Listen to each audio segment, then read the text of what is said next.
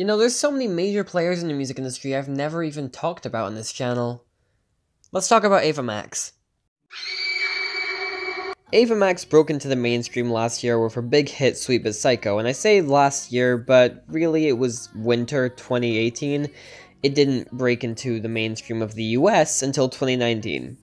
But everywhere else basically already had it. Now, I've talked about this song multiple times on this channel over the course of different top 20 rankings, but I don't think I've ever made it clear what my final opinion on it is. It's been in every single one of my positive tiers, so it's kinda hard to tell. So let me put this on the record. Sweet But Psycho is decent. I like it in a very similar way I like Stuck With You. I really like the vocals on the song, the production sounds fine even though it's literally a ripoff of something else, and the lyrics are kinda bad.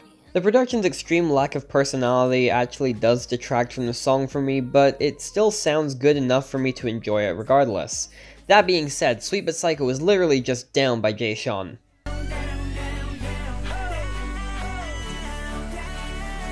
There's no argument to be made that it's not, there's no defense, it is literally just down by Jay Sean. And to be fair, I can think of much worse 2010s hits to rip off. But overall, this song's fine. I don't love it, I don't think it's terrible like some people do, I'm just kind of in the middle on it. But anyways, I liked Sweet But Psycho enough at the time to look into some of Ava Max's other stuff.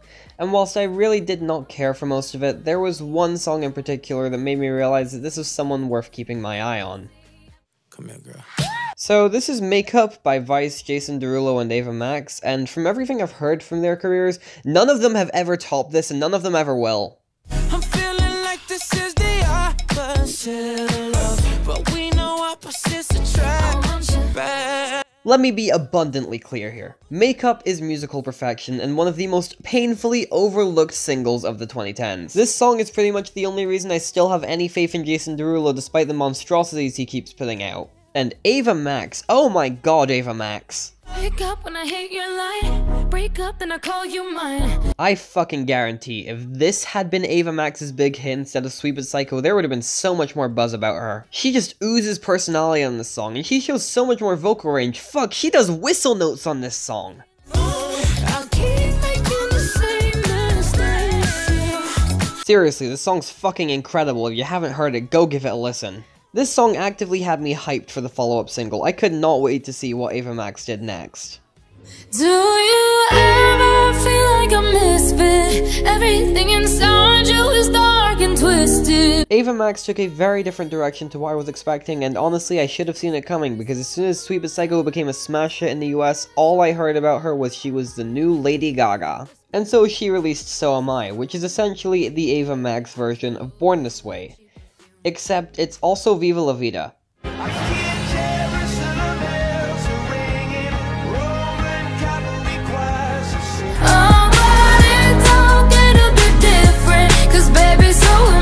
I mean, yeah, it's not kind of a carbon copy in the same way that Sweet But Psycho was to Down, but this feels almost worse. On top of that, the song really isn't that well written, and the only real driving force here is Ava Max's voice, which doesn't have any of the personality she displayed on Makeup, or even a fraction of what was kind of there on Sweet But Psycho.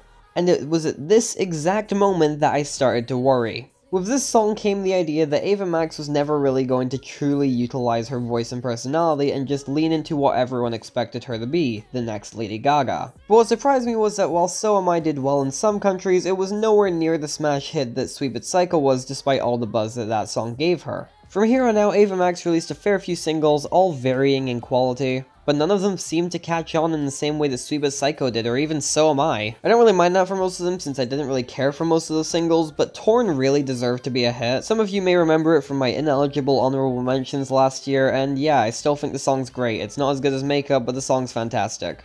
All of the queens who are fighting alone, baby, you're not dancing on your own. And that brings us to 2020, where you get Kings and Queens, which seems to be her biggest single since Sweet But Psycho and might actually make the Hot 100. Unlike Sweet But Psycho and So Am I, which were just kind of rip-offs, Kings and Queens actually just bases itself around a sample.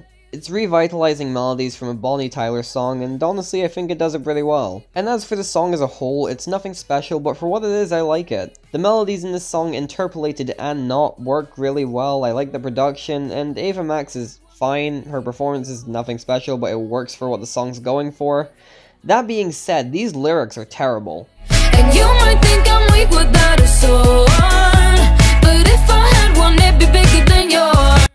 make one thing clear, I don't disagree with the sentiment of this song and actually really love the message.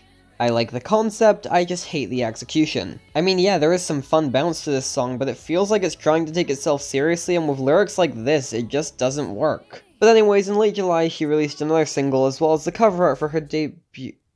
This can't be real. This is the album cover? This? Maybe the single will be less embarrassing. Never knew the sting of a stranger. Never felt the words like a razor. Okay, straight off the bat, does this sound familiar to anyone else? I never meant to leave you hurting. I never meant to do the worst thing. Yeah, you guys remember this song, Solo by Clean Bandit and Demi Lovato? Did fairly well, wasn't a big smash or anything, but it was pretty good. I would not be surprised if you didn't remember this song, because frankly, I'd forgotten it existed entirely until I heard Who's Laughing Now.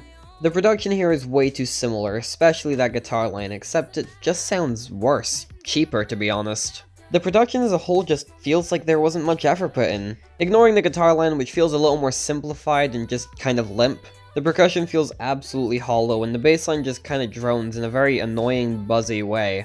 But hey, is Ava at least delivering a quality performance? So lonely in your bed. Does breaking me make you feel good? Look, Ava Max can sing, so I have no idea why she's relying so heavily on autotune here. She genuinely sounds auto-generated, and some of these high notes are just so irritating, which makes absolutely zero sense considering she can clearly hit these notes. Why does it sound so bad? And oh boy, she is not selling these lyrics well. In this song, Ava Max sings about a bad relationship she was in and how she's now moved on and how the other guy can't take it.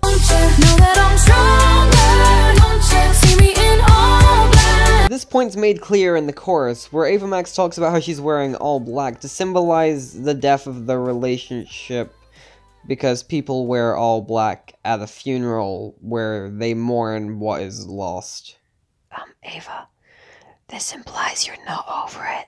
There's a common criticism with these kinds of songs where people are like, hey, if you're really over it, then why are you singing about it? And why are you so annoyed about it?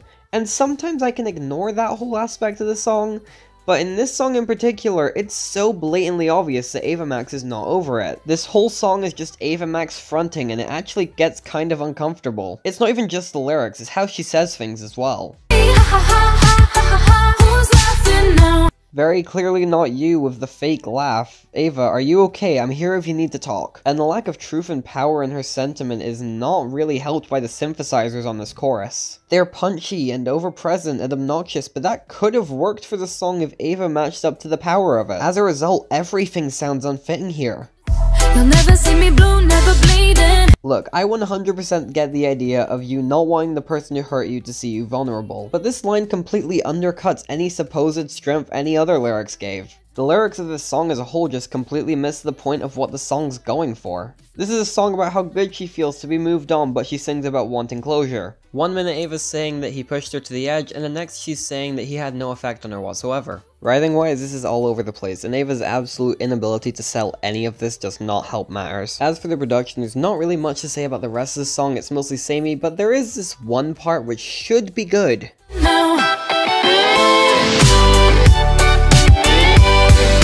An electric guitar solo is a perfect idea for a song like this, but unfortunately it just sounds so soulless. It really doesn't achieve what it's going for whatsoever, and paired with the dead fake laughter, the desired effect's completely lost. Never mind the fact it's less a solo, more just a melody we've already heard a ton of times throughout the song. All in all, the song's just a disaster across the board. Pretty much every aspect here is underwhelming and does not work for what it's trying to be. This song did have potential, but it utilized none of it, and whilst this isn't as bad as that album cover, it's still pretty awful, and I'm very concerned for the album as a whole.